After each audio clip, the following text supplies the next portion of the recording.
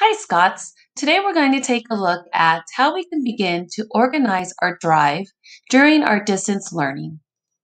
So let's go ahead and get started. I'm going to have you first locate the Drive app on your iPad. Once that is located, go ahead and tap on the app. Once you are inside your Drive app, go ahead and click the plus sign and add a folder. We're going to create a distance learning binder folder. So go ahead and name it.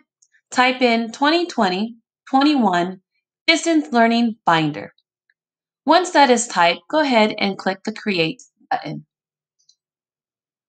Now that you've created your Distance Learning Binder folder, you're going to see it in your drive.